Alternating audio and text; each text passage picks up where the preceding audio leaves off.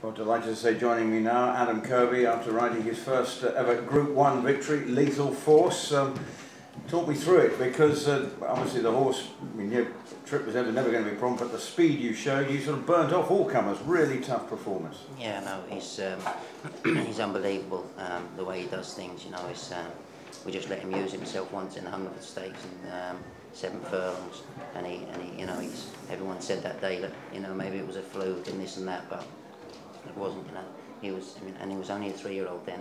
He's 4 now, and he was just a frame, whereas he's a big solid horse now.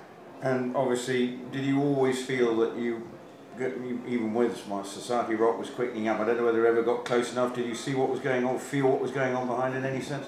Well, no, you know, it's just, you know, it was just, you know, it's just had all concentration on mine, and the first part of the race went brilliant, you know, but like I said, it wasn't the way I intended to ride it.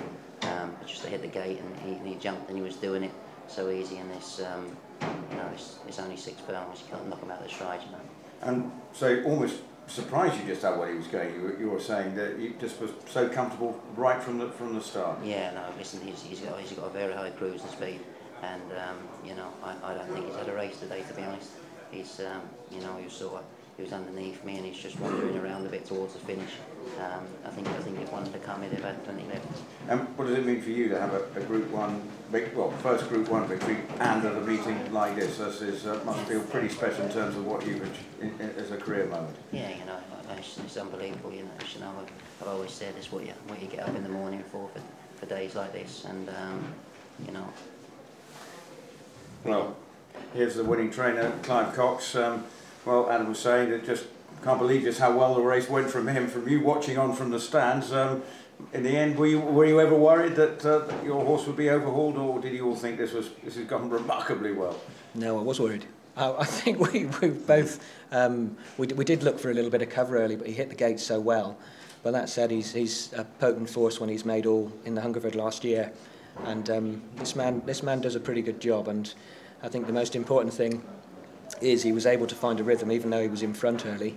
And when he gave him a squeeze, it was at a crucial stage of the race that everything else was also trying to quicken, and it was very authoritative. So that was the thing. So suddenly got daylight between him and the rest of the field. That was the key moment, and the rest were always, including Society Rock and the others, were playing catch up. That's right.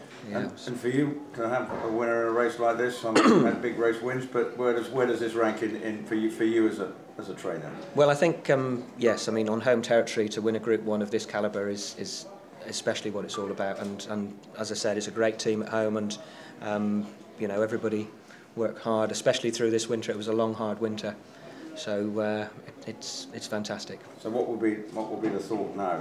Is staying 6 for going up? How will you play the rest of the campaign now? Well, I think he's pretty good over 6. Clearly. So we can keep our sights set in that direction, I feel. You know, he's in the July Cup. I don't know. We'll take it a step at a time with all the major sprints in mind. You know, he's a horse that, you know, we could take further afield as well. So I mean, overseas looking, maybe some trips overseas. Well, we'll see how he's performed today. I think quite likely. You know, we've got a few options to think about, really. And so clearly, sort of for both of you, in terms of careers, this means a lot. Adam, for you, a really special day. Yeah, absolutely. Well done, Clive. Thank you very much. Thank you, Rupert. Adam, thank you. Thank you.